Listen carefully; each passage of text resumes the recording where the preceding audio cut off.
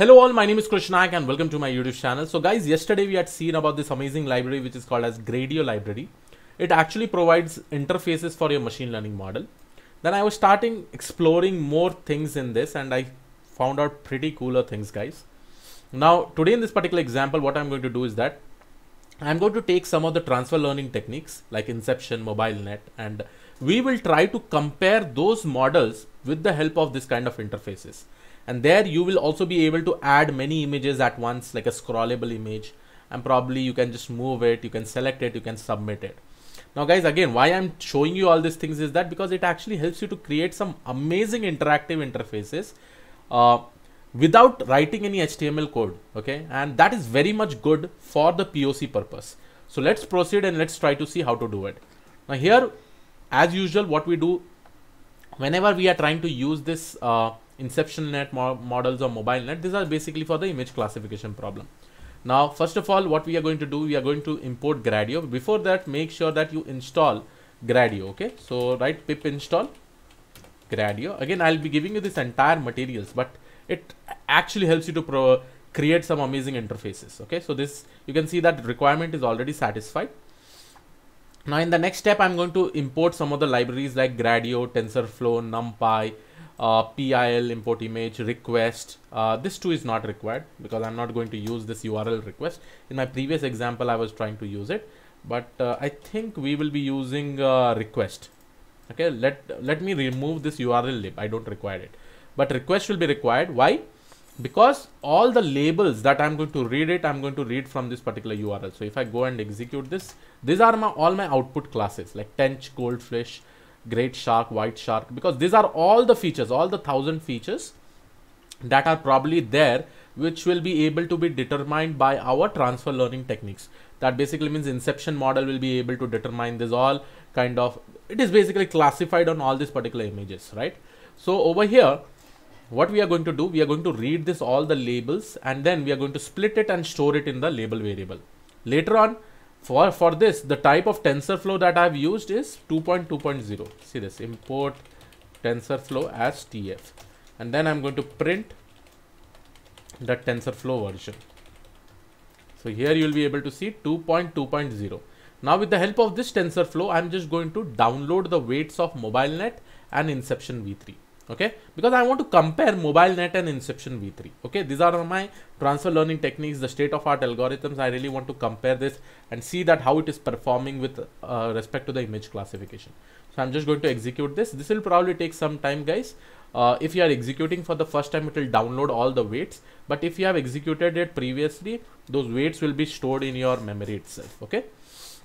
Now the first function that I'm going to create, this function will basically take the MobileNet model and it will classify the image, whatever image I'm actually going to take.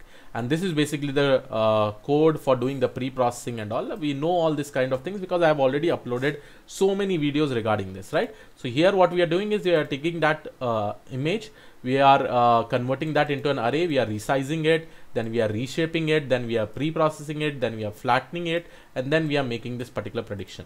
Before flattening, we need to make the prediction and then we have to flatten it. Okay, and here I'll be getting the outputs. Okay, so this is my first classify image, and similarly I'll try to create another function which will classify image with inception net. So same thing, only the model will change. Here instead of writing mobile net, we'll have inception net. Okay, so these two functions we'll try to use for our prediction purpose and giving the input to this particular function and then doing the prediction. Okay, now coming to the next thing. Over here, what I want to do is that I really want to create some kind of sample. Let me just show you guys how this will look like. Now here you can see that this is how I want my output to look like. Below you will be having all the images one by one. Okay, I want to list down all these images. My images can be multiple number of images over here. Then I should be able to select this particular image. I should be able to submit it, and once I submit it, it should be giving us with MobileNet what output it is basically giving, and with Inception net what output we will be getting. Okay, and then we can actually create a screenshot, we can create whatever things we like. Suppose I take this monkey, I try to submit this. Now here it says that the output is this, and then by this we are able to see the performance. With the help of MobileNet, I'm getting 96% accuracy. With this Inception net, I'm getting 90% accuracy.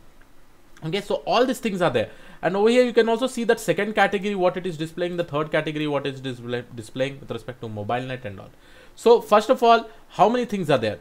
Two input. First of all, I want one input to basically upload the image. I can also edit it. See, I can edit it, I can basically crop it, I can also crop it over here. See this, I can crop and I can save it, and then probably I can submit it.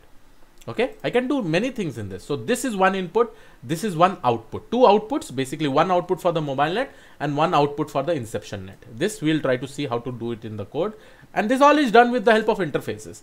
This thing basically shows that you can add all the images which you really want to test.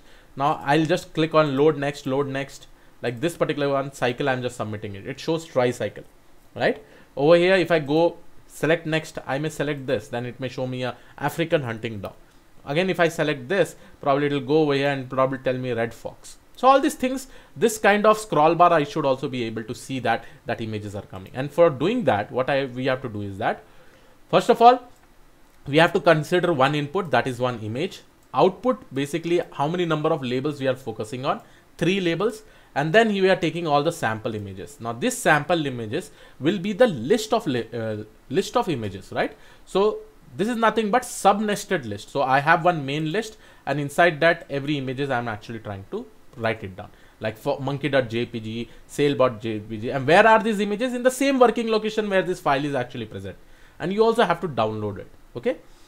Then what we have to do is that we will try to use this interface. Again, in the first scenario, we need to provide my 2 input function. One is classify image with mobile net and classify image with inception net. Because in our previous example, always remember in gr.interface, if I press shift tab, the first thing is function. If you have multiple function, I'll provide a list of function. Okay. And if you have inputs, all these things are there, right? Then you provide your input. Input is nothing but your image in, right? Then you provide your output, label, title. You can provide anything, mobile net versus inception net, some description, and then examples with respect to the sample images. This sample images will be taken from here. Since it is present in the same working location, it will be able to pick it up, and then you launch it.